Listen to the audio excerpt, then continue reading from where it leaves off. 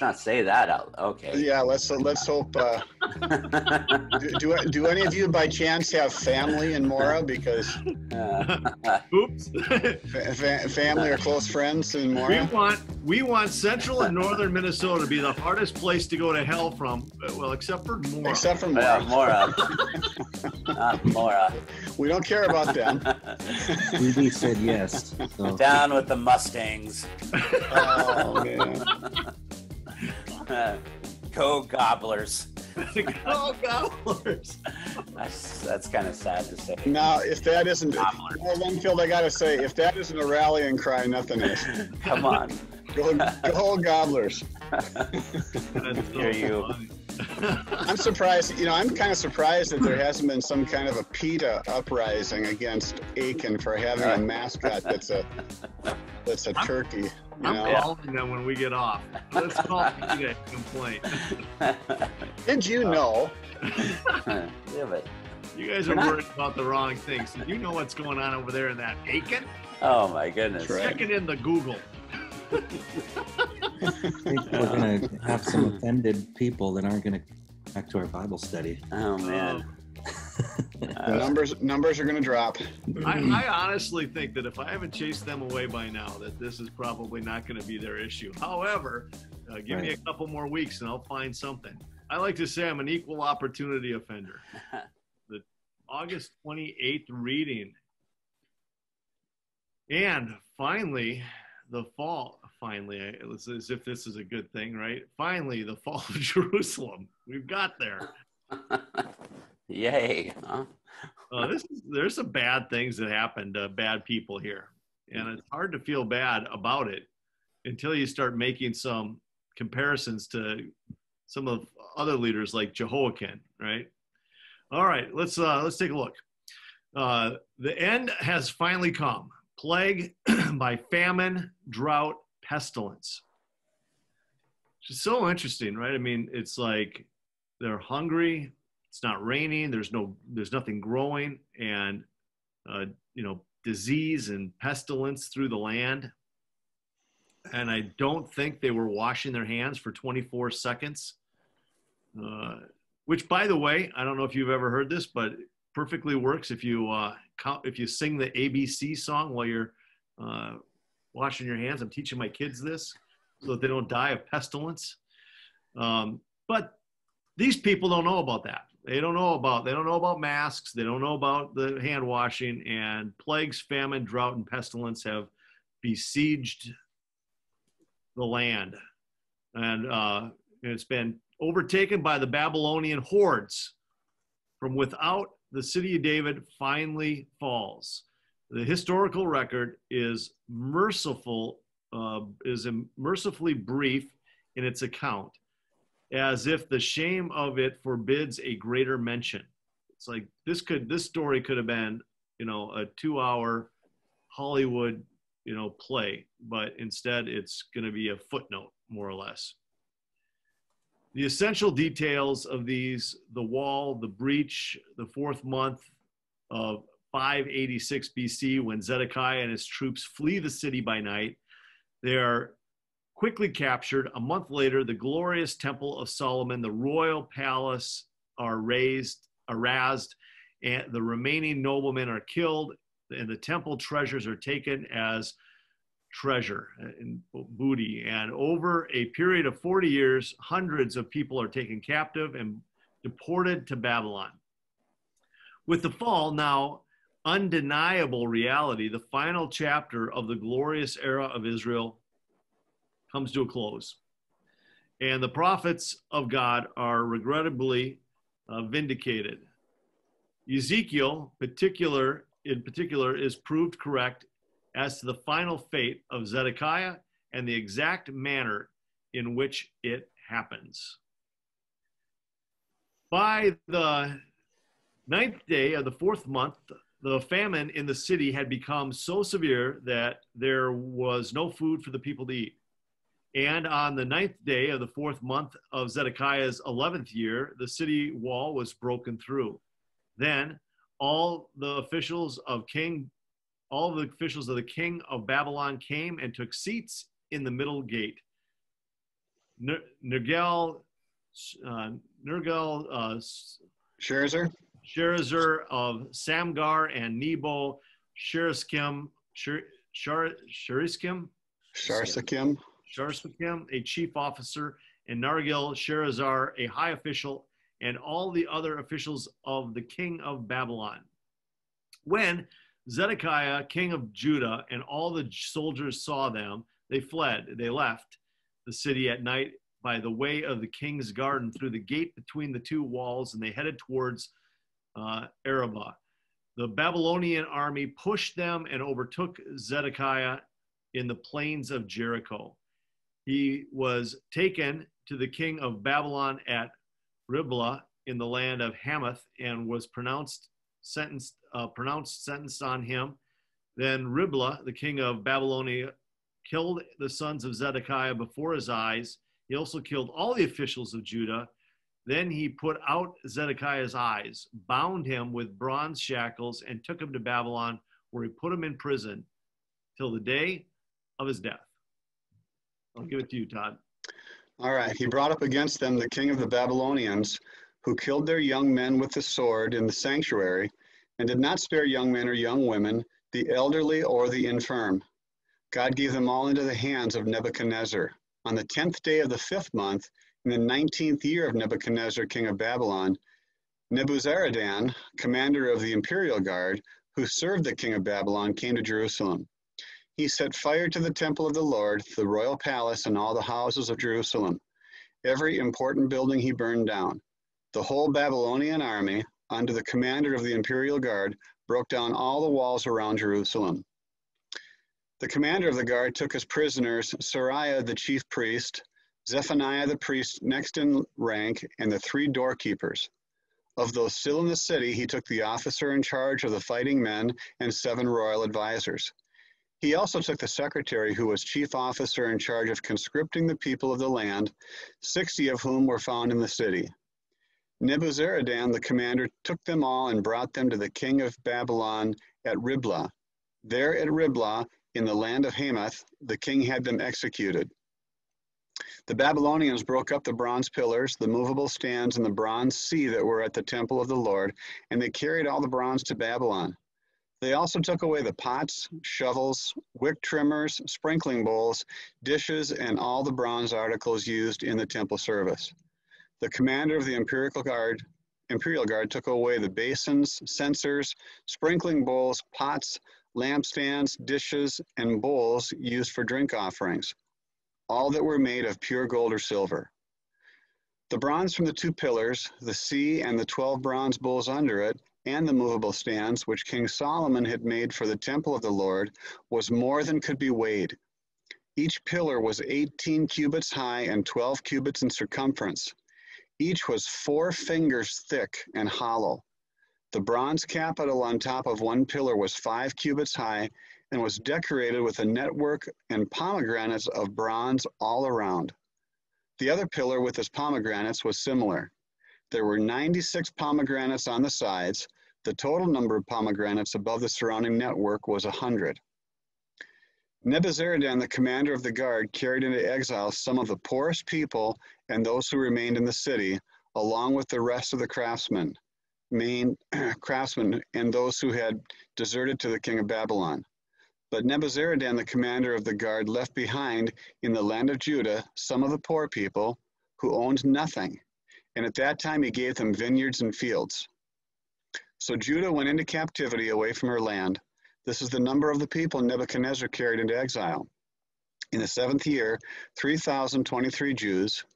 In Nebuchadnezzar's 18th year, 832 people from Jerusalem. In his 23rd year, 745 Jews taken into exile by Nebuzaradan, the commander of the imperial guard, and there were 4,600 people in all.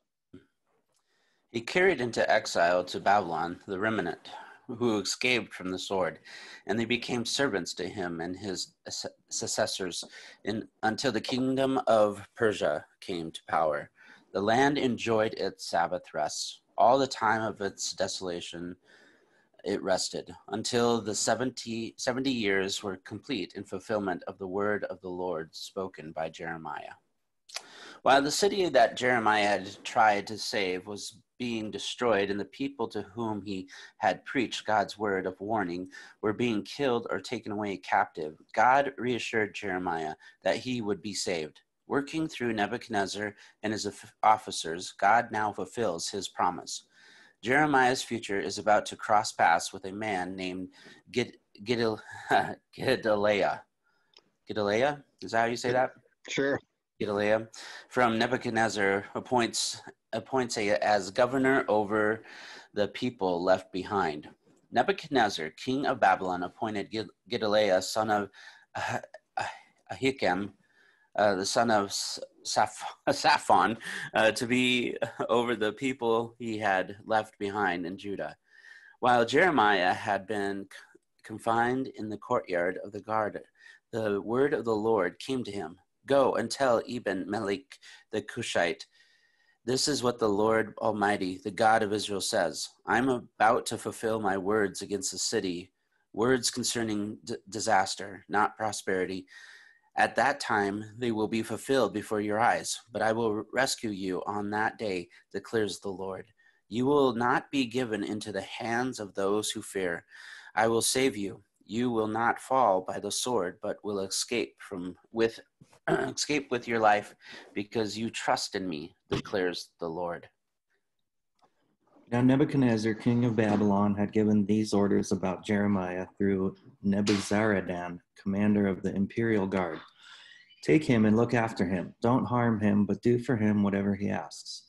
So Nebuzaradan, the commander of the guard, Nebuchadnezzar, a chief officer, Nergal-Sharezer, a high official, and all the other officers of the king of Babylon, sent and had Jeremiah taken out of the courtyard of the guard.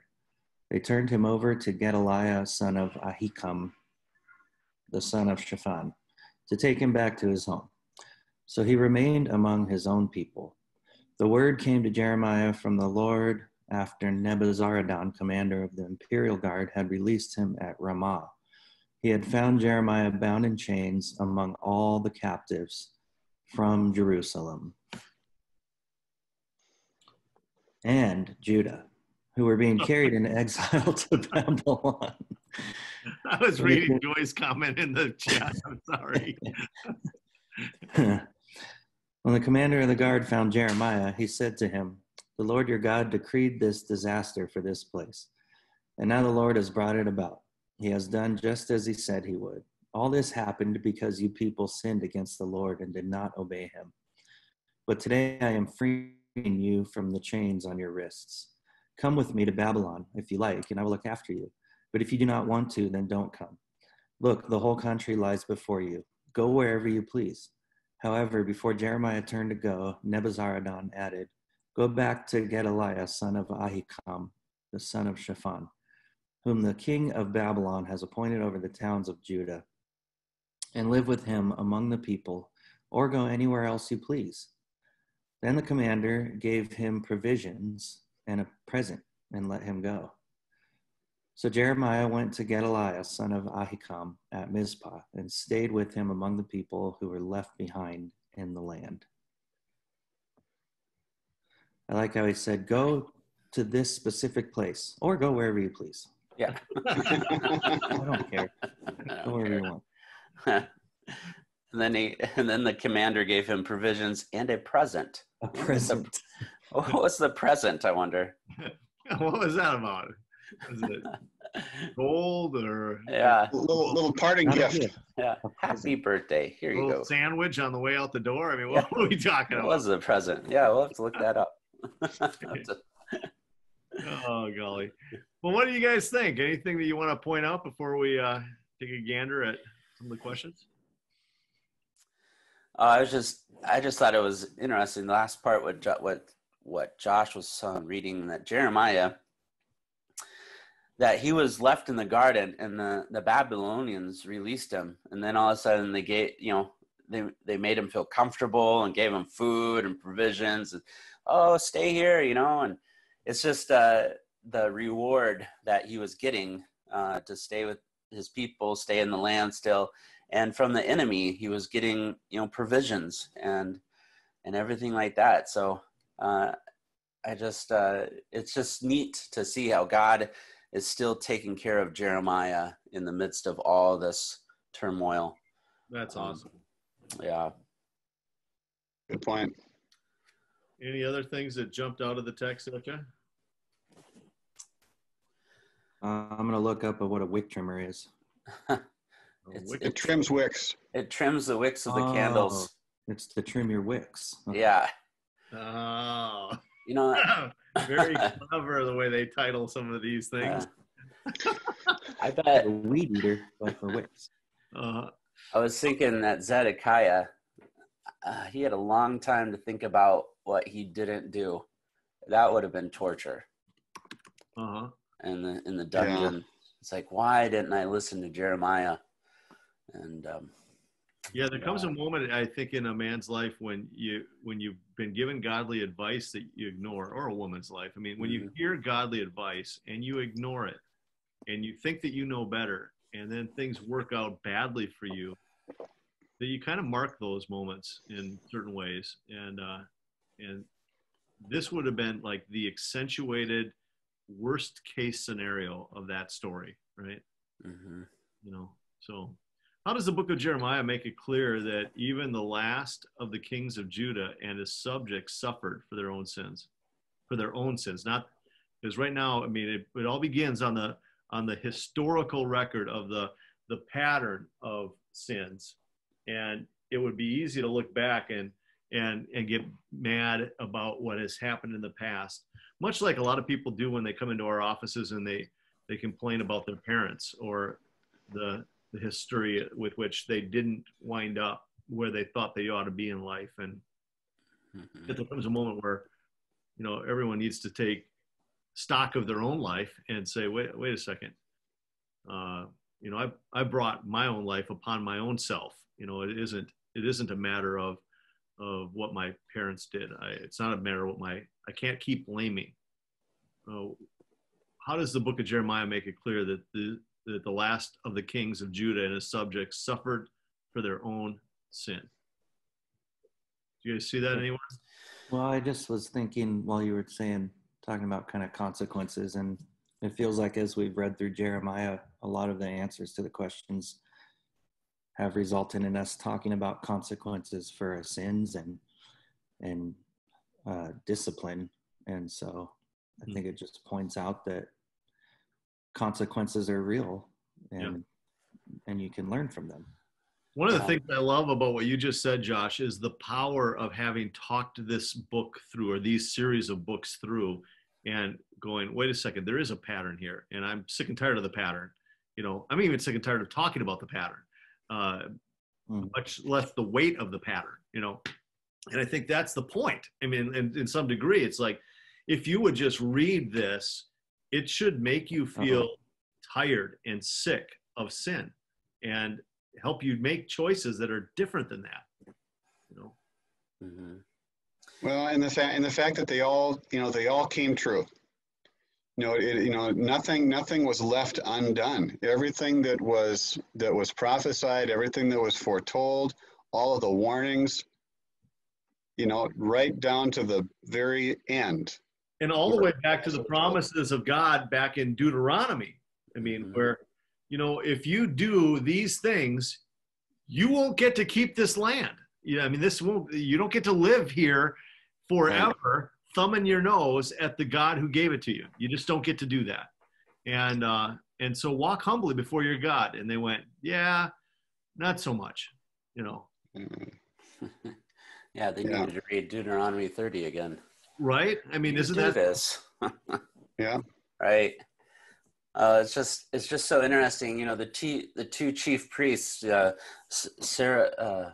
Sariah and Zephaniah, they're the ones working in the temple all the time. They're the ones trying to keep the people in line, telling them, "Oh, it's all great, nothing's going to happen." And what happened to them? They were executed. They were killed for their disobedience to God. And so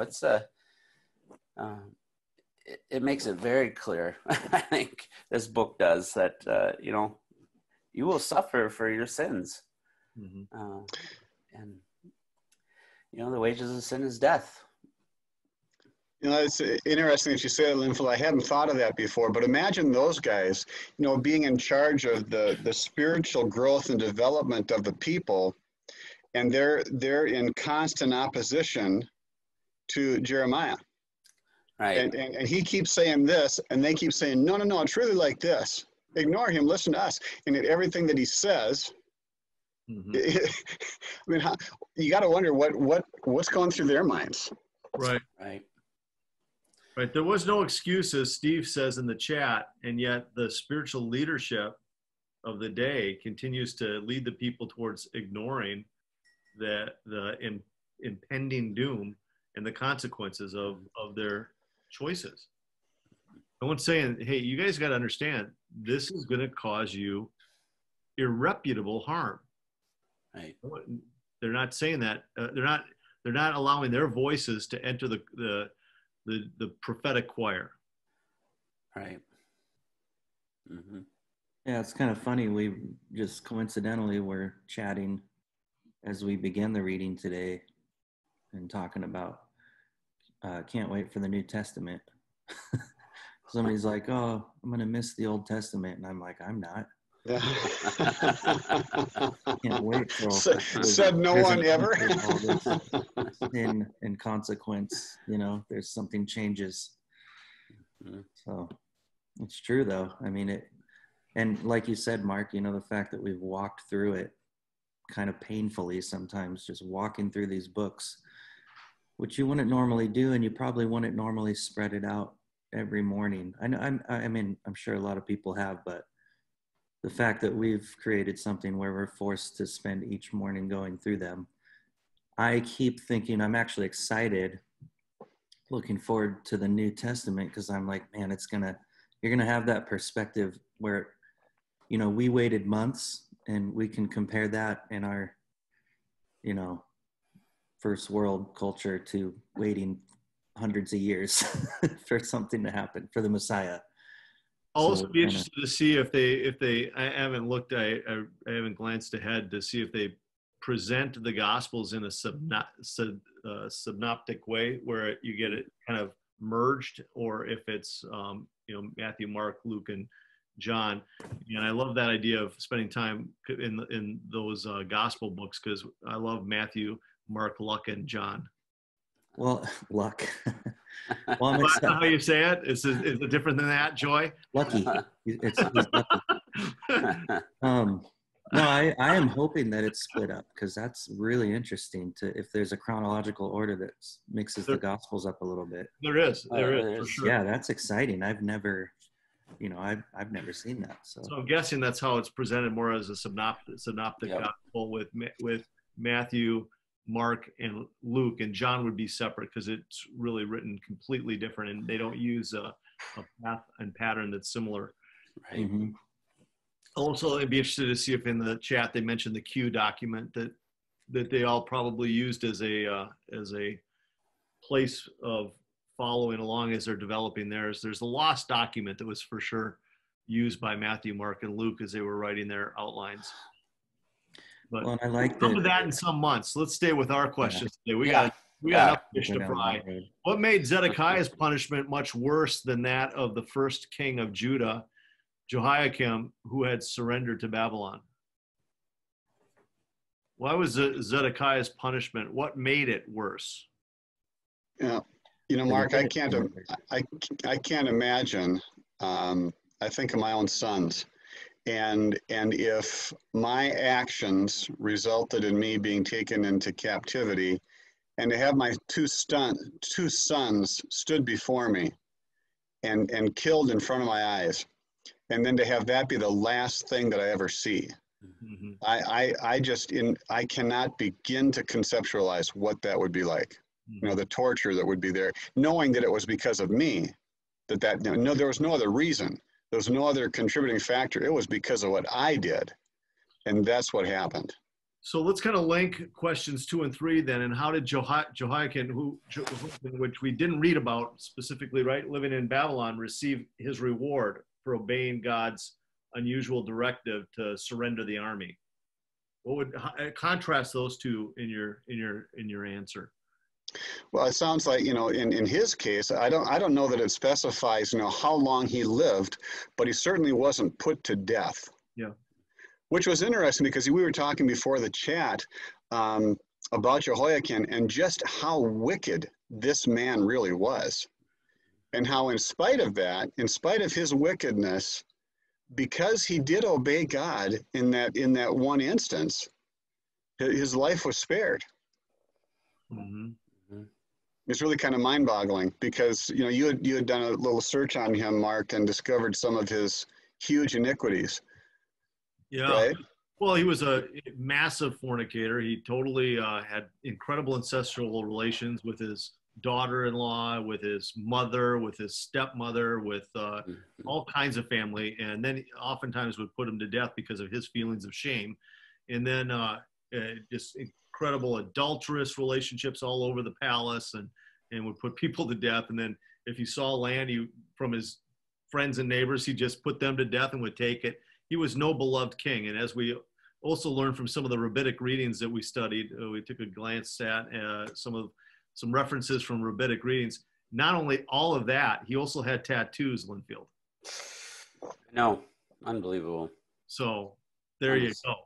I'm a sinner. There you go. So there's that. We got to take that into consideration. If that wasn't bad enough. Yeah, the tattoo. Jeez, tattoos. Wait, Josh has a tattoo.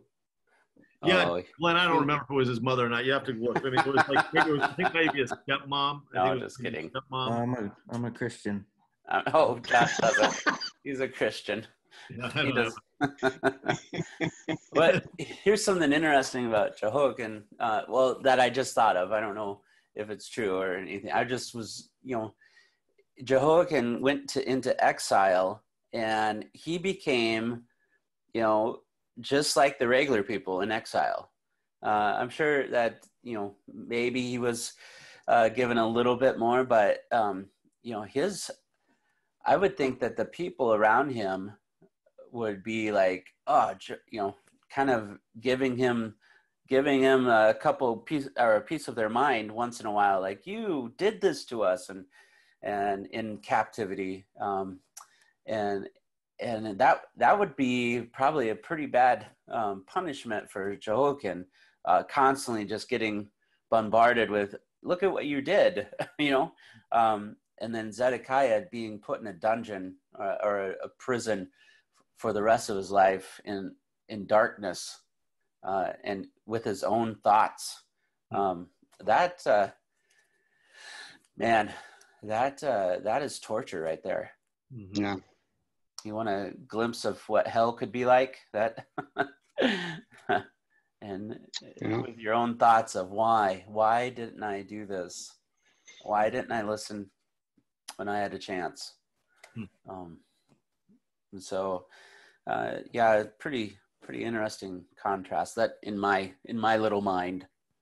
What in it, setting those guys aside, then looking at Jeremiah, what can we learn about from his character and motives, from the fact that he chose to stay with his people rather than leave, and then he receives honor from Babylon, which probably has less to do about him and more to do about God, like you mentioned, Linfield. But what do you think we can learn about his character?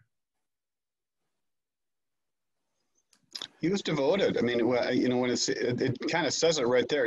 His people. These are my people.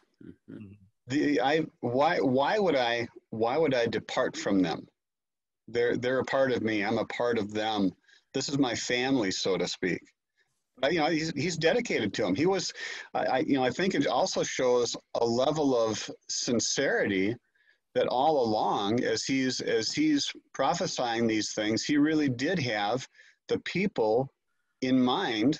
Even as he's following God's commands, his heart was for these people all the way through.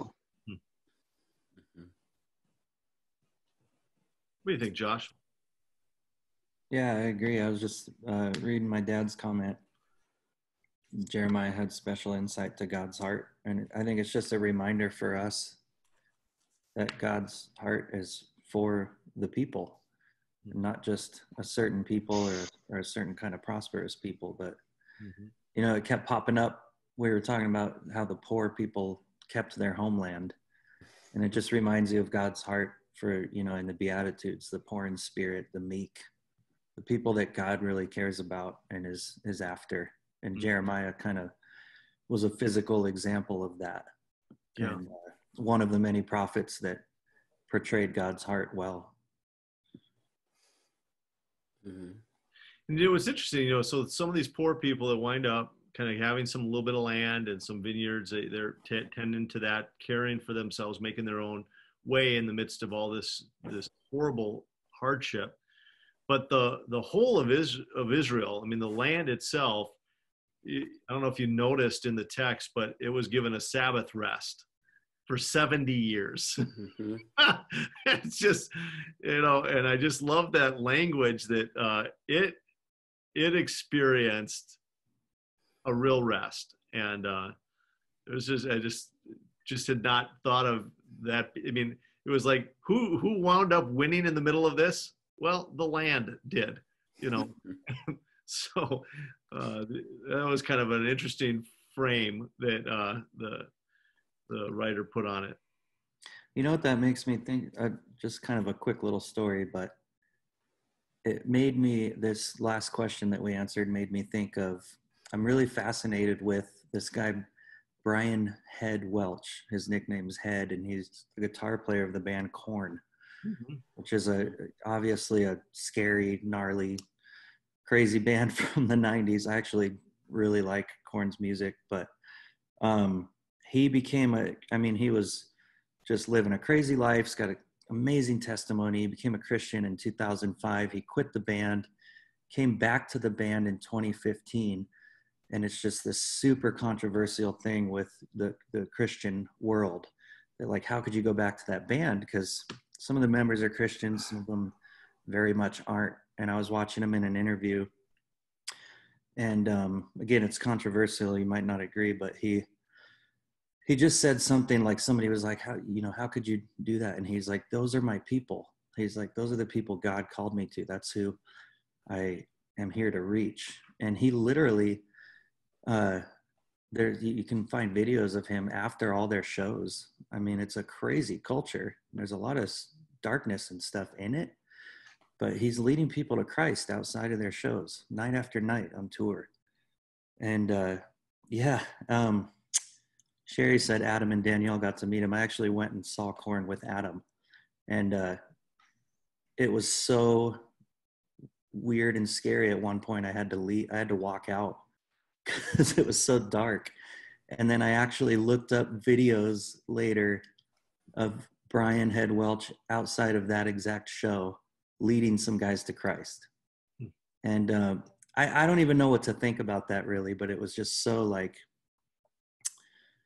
I don't know, it just makes you think like, how God calls us, just like these prophets, maybe to speak for the people and to reach the people that maybe other people don't want to reach. I don't know. I don't even know if that's relevant, but it's a good story. Well, one of the things that it does speak to is, like Jeremiah, the heart that he had to serve and be with the people, and that God might give us as a church a real heart for the community where he's planted us, and a similar kind of passion to go at all costs to serve and to love and to be light in dark places, and that God would give us a sense of how to do that through his Spirit. And Linfield, why don't you pray that we really do develop a passion for those who do not know and are completely lost in their own sin, and ask God to give us eyes to see how we can serve him best in the midst of this crazy life that we live. So. All right, let's pray. Lord, we come before you, and we thank you over and over for being God, Lord, and Savior. And thank you for being a personal God that loves us personally and knows us well. And Lord, and thank you for the opportunities we get to share your good news, the life-changing message of Jesus Christ. And Lord, I just pray that you will give us give us your heart. I pray that you will help us to reach those that are far from you.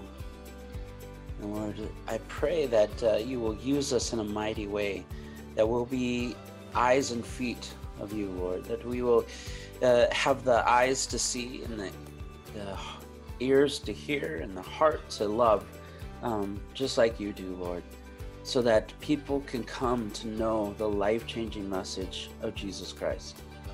Lord, you bring life, and I just pray that in the midst of the craziness that this world is giving us right now, that we, Lord, here in the Brainerd Lakes area, here in central Minnesota, can be light, and that people can come to know you, and that we can be that city on the hill, Lord, where people see a beacon of hope, and it's you, Jesus.